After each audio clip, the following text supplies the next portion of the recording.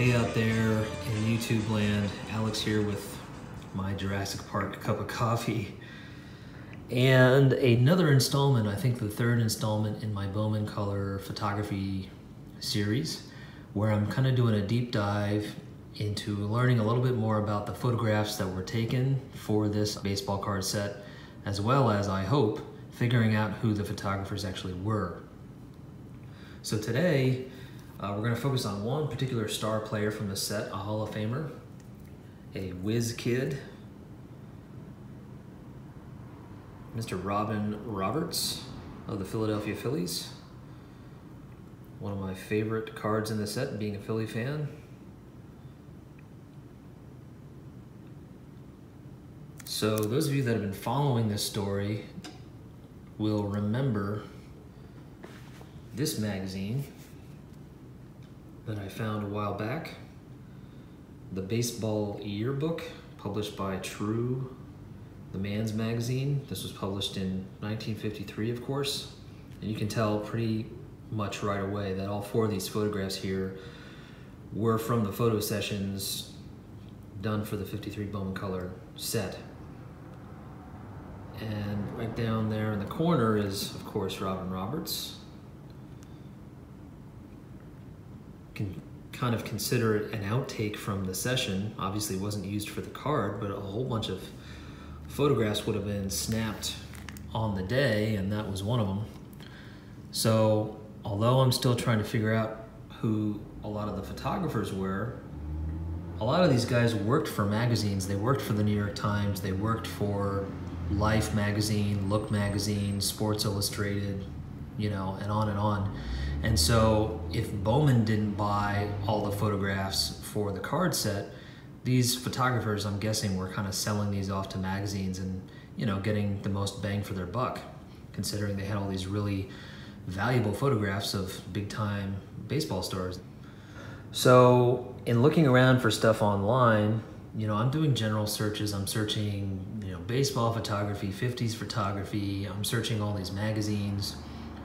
And I'm also just kind of searching for magazines in general, just magazines that might have come out in 52 or 53.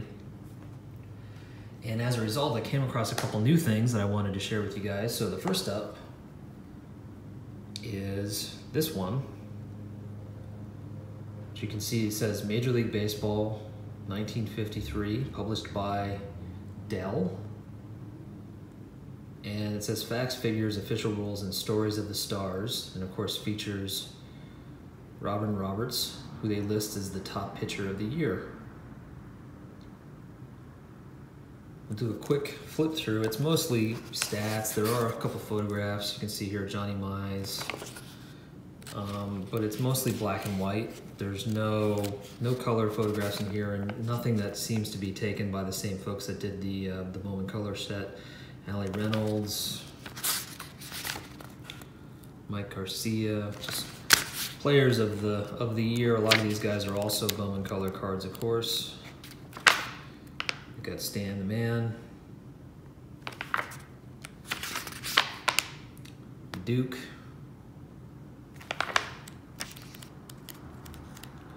lots of stats.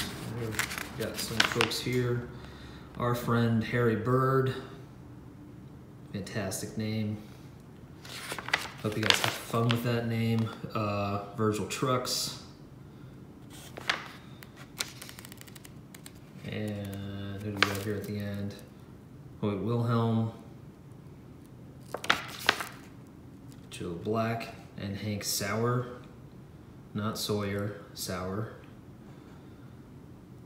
And then of course, pretty nice bonus here on the back. Check that out, Mickey Mantle, Baseball's Future Great. How awesome is that?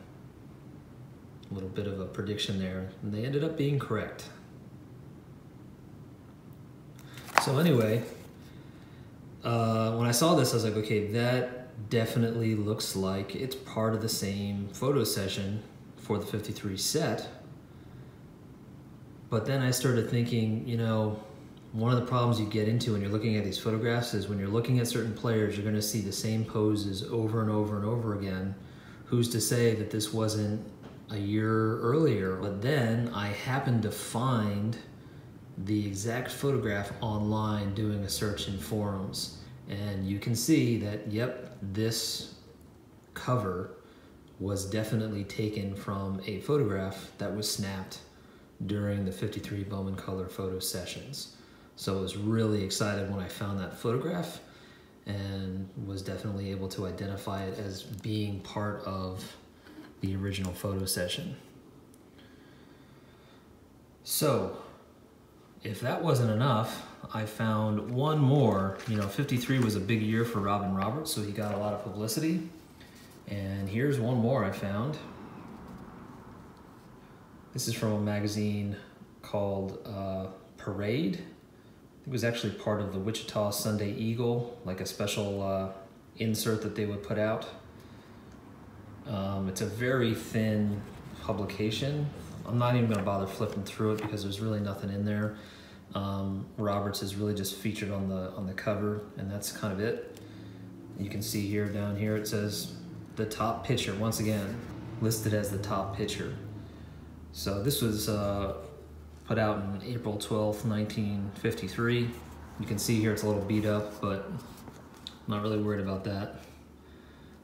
Quite obviously another photograph taken during that photo session for the 53 set. So I was really excited when I found that one.